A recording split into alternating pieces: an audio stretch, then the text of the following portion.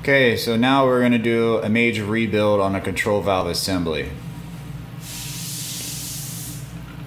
These are all your major components. You got a piston inside this manifold. It's put together by a bolt. These two connect together inside. You got two plugs on each end that plug the holes.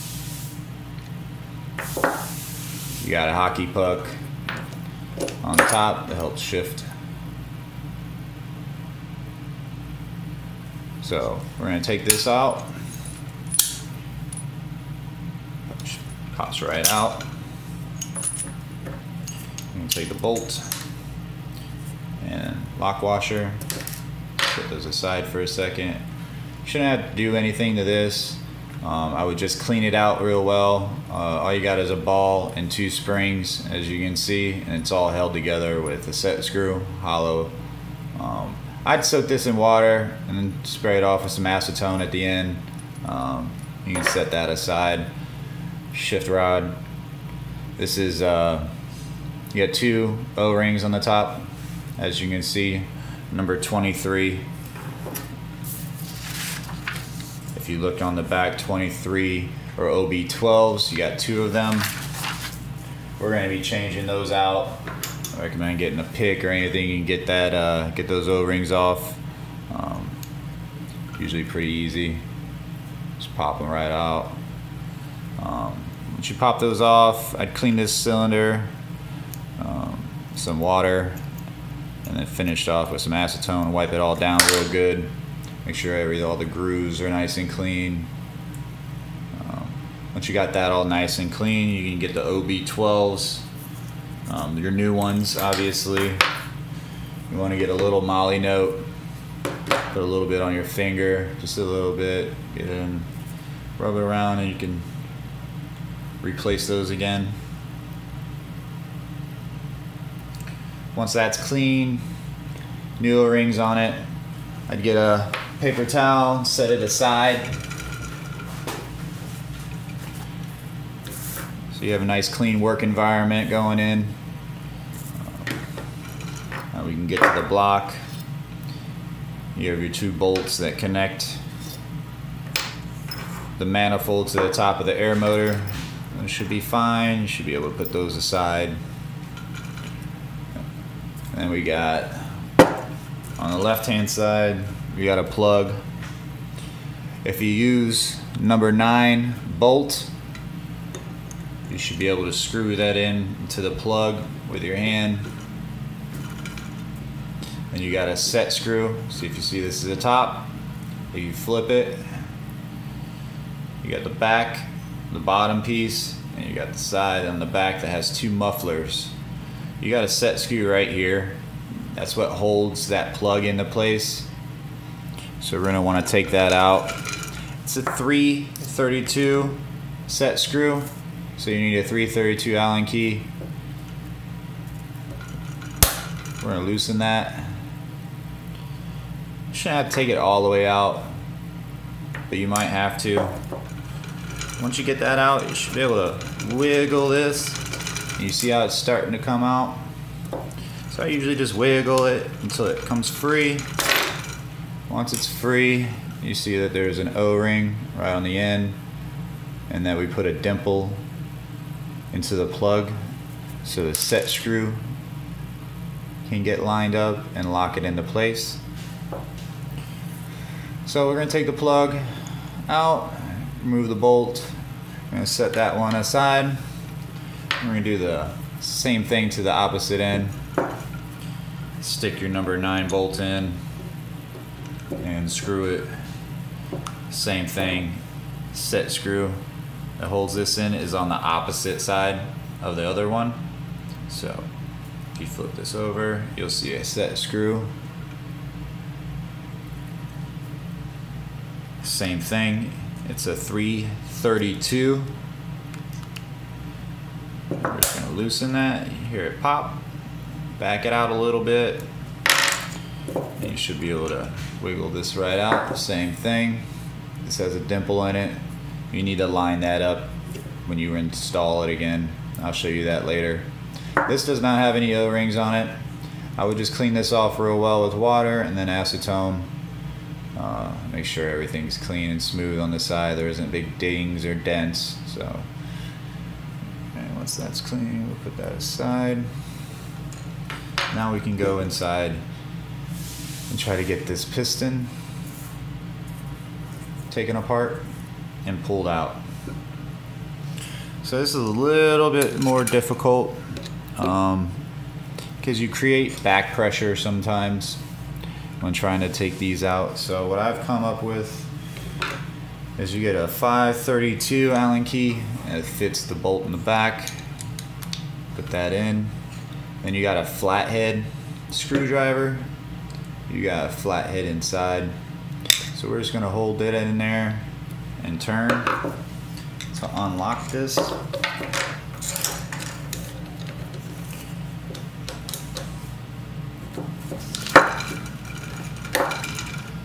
I heard it, twisting it. Okay, now that I got it loose, you should be able to just unscrew it. Sometimes that bolt will fly right out, sometimes not. So you see it. Try to get a pick and grab that out real quick. Now this does have a lock washer on it as well, as you can see. Want to keep that with that and set that aside with your other bolts. Now that we got these two separated, we need to get this piston out. The easiest way I found to do that is get a long enough Allen key and push it out from the opposite end. Once that's out, you should be able to pull it out very easily. Same thing with the other side. Get a long enough Allen key, you should be able to push that out. Now you don't want to scratch the inside of here because it will eventually wear down your O-rings over time. So you want to be really gentle. Take your time, try not to scrape the edges of the inside of this. They need to be really smooth as possible so you're not replacing these O-rings on a regular basis. We've got on this number 2, we got 2 O-rings and then 1 on the back. Set these aside real quick and show you. So number 2 and number 3 are our parts. We're going to go to the back, find number 2, number 3. Number 2, piston. Number 3, shaft valve. And then we can go back to our sheet and look what number 24 is number 3. So 24, we need 2 OB 109s. On number 2, we need 2 22. 22 would be OB 08s. So once we get those, and then we also got number 21, which is OB 16s. You got 2 of them. So one is for your plug, the other one is for the thick part of your shaft. So we're gonna take these off. I usually get a pick, come inside and roll it off. Once you get these off, you wanna soak this in some water, clean it out. Same thing, spray it off with acetone. There is a hole that is drilled out through the center for the threading of your bolt. Make sure this is all clean and free of debris. You also have a hole that's drilled in right here, and it's a breather hole. It comes out of here. You want to make sure this is free of debris. It's not plugged. You want to spray this out with acetone and get this, make sure this hole is open and air comes through here. Then you can reinstall your new O-rings. Once you got your new O-rings installed, get some Molly Note, and I just go over each one with a pretty healthy Not too much, but a little bit. You don't want to get too crazy, but you want it nice and lubed up. Once you got that lubed up, you can set that aside. We can do the same thing with number 3 shift valve. We're going to replace those 2 O-rings. Same thing, get a pick, pull them off, replace them, get some Moly Note, rub around each edge. Once those are nice and moved, you can set that aside as well. And then we're going to go into the manifold itself. Like I said, you do not want to scrape this or scratch this in any way. You can see the shiny, the moly in there. I usually put a good little amount, because you don't usually have to go in here and replace any of the stuff in here often at all, unless you got it backed up with catalyst. You'll definitely have to replace all those O-rings because they will swell. So now that we got that, we can take a brush, like this is what we use here. You can see it won't scratch the inside, but it is a brush. Usually get some acetone, come through here and just clean all in, all around. Spray with acetone, clean everything inside. Spray some acetone in here, get some in here, spray it with water afterwards. Just clean everything very well. You want this nice and smooth as well. This has been honed, so not to scratch up your O-rings or overuse them. It shifts up and down inside. So now we got everything clean. All our O-rings are put on. They're new. So we can go back to reassembling the control valve assembly. I usually start with some moly, get some nice good little amount, stick inside the hole, spread it around. Get the piston drive, I'll put it in, get it nice and straight, and push it all the way.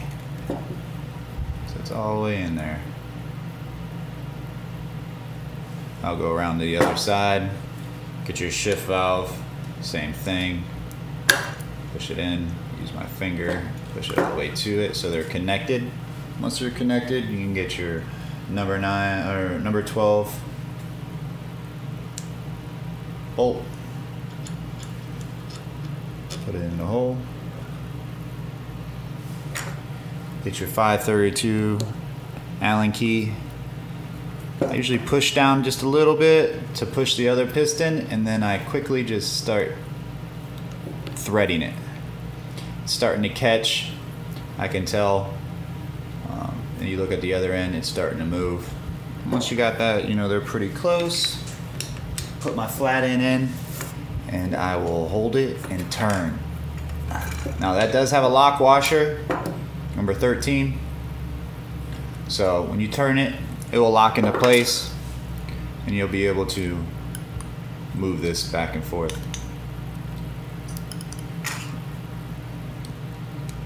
See. So once that feels like it's nice and free and it's moving freely, you can install your plugs. Once again, you want to get your number 9 bolt from the top of the control valve, thread it, find your notch, find your set screw, line them up. It's easier if you take the set screw out completely for this, because then you can see the hole. Now you want to get this in as straight as possible with the hole lined up. As you can see, once you do that, get your set screw, has a point on it. You put that in, and we are going to tighten that down. These are usually flush, pretty close to. You can install your bolt, flip it to the other side, and get your other plug, and do the same thing. Find your notch, find your set screw hole, line them up, slide in, Get your Allen key and lock it into place. You can take the bolt out, make sure your lock washer is still on it. Get some Moly Note, rub it all the way around, slide that in the hole. Once that's installed, you get your hockey puck. See the two holes line up. Once they're in, you want to screw them down with a Phillips head. Screw them all the way down. Once those are all the way installed, you got your complete control valve. Replace your bolt.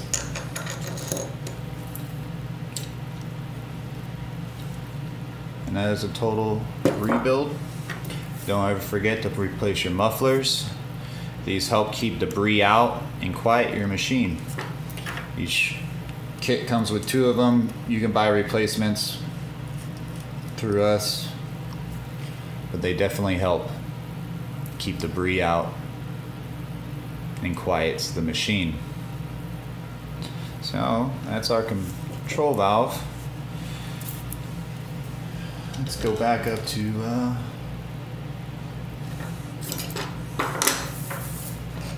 so the only thing we replaced today was 2 OB16s, 2 OB8s, 2 OB12s, and 2 109s. That is your major rebuild for the control valve assembly. Now we're going to install this on top of the air motor right now. Now we're installing the control valve assembly to the air motor.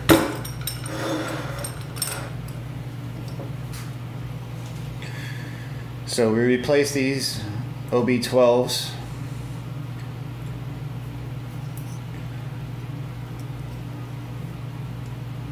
So our control valve goes on as such. Shift rod connects up into the control valve.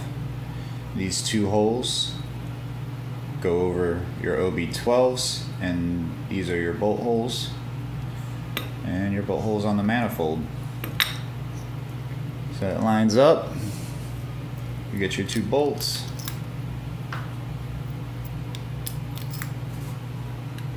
I usually wiggle them a little bit and start them by hand.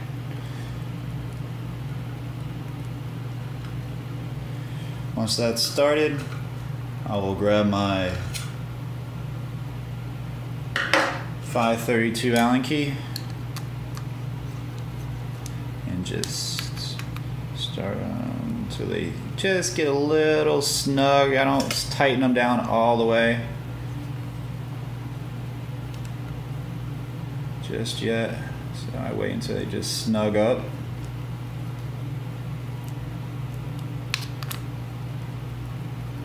Okay, so they're snug. I'm going to loosen these up. I'm going to get my 316 Allen key, put it in the top, and I'm going to see if I can try to catch the pump shaft by twisting.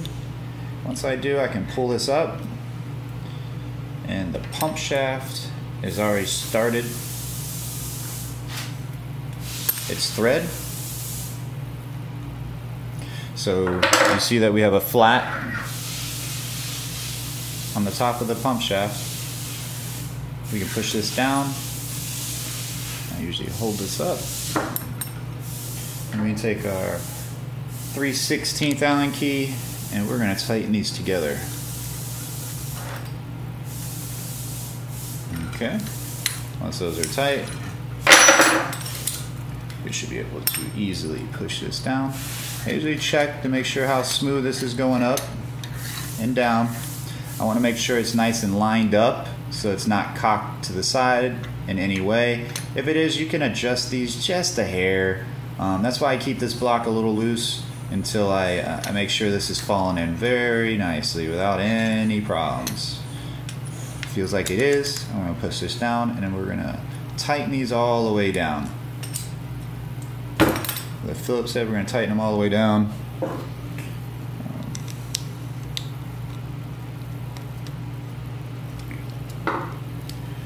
Alright, once those are all tight, make sure you use a wrench and get them all good and tight. Alright. Then we're going to finish. Once we know this is nice and straight, falling in very smoothly, we can tighten down the bolts to the top of the air motor. There we go. That's going to be all nice and flush.